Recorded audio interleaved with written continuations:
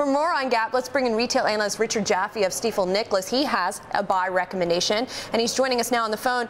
Richard, I'm looking back here. You actually have had a buy since about, looks like May of 2009. The stock's actually risen in that period of time. But, you know, with this latest raft of issues for Gap, why are you still sticking with that buy recommendation? What's sort of the bull case here?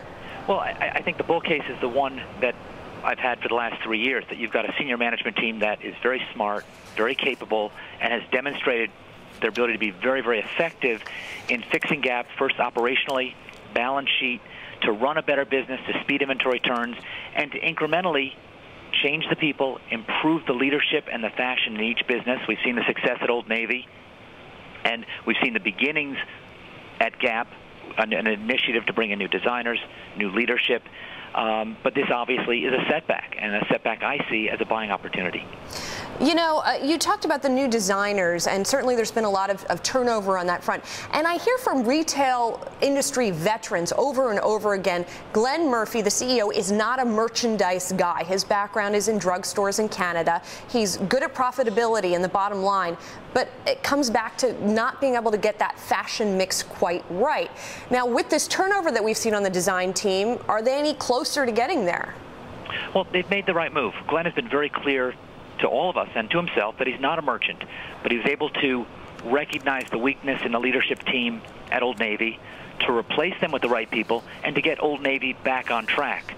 He made a similar move at the Gap division. He gave them 3 years, a year to learn the job, a year to implement the changes, and a year to judge the results. And in 3 years, the team didn't get it done, and they were gone. And there's a new team in place, a new structure in place as well, and one that I think warrants some consideration. He knows it's about product, and he knows he has to find the people to provide the product, to provide the inspiration to consumers to get them to shop again. So, Richard, that's obviously the sales side of the equation. As to the cost side of the equation, I mean, all of retailers obviously are being hit by rising cotton costs and other input costs like energy. Is there anything Gap can be doing to manage that whole process better, manage costs better, given the rising nature of the costs? Well, I think they've done a great job managing their expenses, excluding the cost of goods.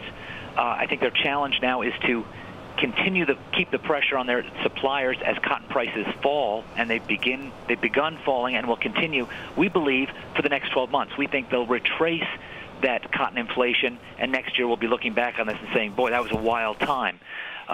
In the meantime, they've got to work their way through this, the high cotton prices, to work with low margin, to maintain market share, to maintain the value formula that's been so successful at Old Navy and at Gap Outlet. I think they will do that. It's the right decision.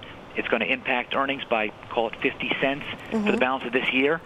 But I think as we get through this and cotton will retrace, we'll see Gap regain its earnings power and be able to fuel its growth internationally and on the internet. Oh, Richard, before I let you go, I got to ask you about the takeover talk that's been out there. H&M mentioned as a possible company that could take over the Gap. With Gap's troubles, does that increase any pressure on the company to do a breakup or a takeover?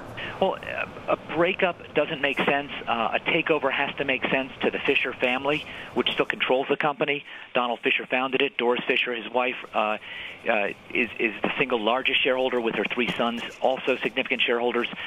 They have to want to have something like that happen. I'm not convinced they are motivated to do that, and particularly not at this valuation. Is this the right business for H&M to buy? I don't think so. Is this a Warren Buffett kind of investment?